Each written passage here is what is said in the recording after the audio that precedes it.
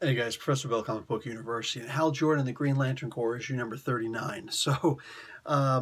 Everybody's trying to figure out what is up with Kyle. He's spouting all these ridiculously stupid, fake, made-up fighter pilot sayings and whatnot. Like, he's got too much Hal Jordan in him. Meanwhile, like, he's got a pierced liver, 2 broken ribs, a whole bunch of damage all over the place, and he's still like, yeah, rare and ready to go. No, dude needs to heal. Crying out loud. That's the thing. He thinks he's more powerful. The trick is, he's not necessarily more powerful. He's just using Hal's power. So Hal was beaten. So it's one of those things where it's like, you're not going to win. You're not going to win, dude. And what do you call it? 7 more of the Lantern Corps decided to go after him, totally against orders, which what else should be expected? Led by hothead Guy Gardner. Oh yeah, this is going to end really well.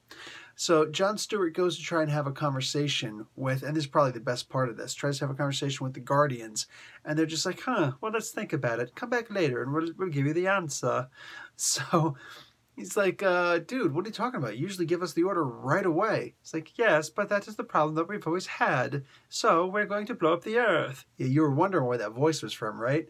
So I had to think about it myself anyway. So, what do you call it? It's like, I liked it better in the past when you guys just acted instinctively, but like, yeah, that always led to the wrong kind of answers. So we're going to think this one out really quick. So while they were thinking out, the guys went, and of course, Stewart is just like, it's about time you guys, finally, went on your own, completely disobeyed orders. So yeah. This was interesting and all that. I don't know exactly why they're trying to hold on to the lantern ring, because obviously this is important. They're up to 90% of having downloaded all of its information. I don't know what they need the information for. Maybe something to do with Krypton itself. They're going to try and build a new Krypton. I don't know. Either way, this is interesting. I can't wait to see what's going on. Also, next issue, they're promising a fight between the Zod family, minus the Eradicator. He's still working on the ring, versus these 8 lanterns. I'm looking forward to the beatings. I'm looking forward to it. Anyway, guys, Professor Bill, Comic Book University. Class dismissed.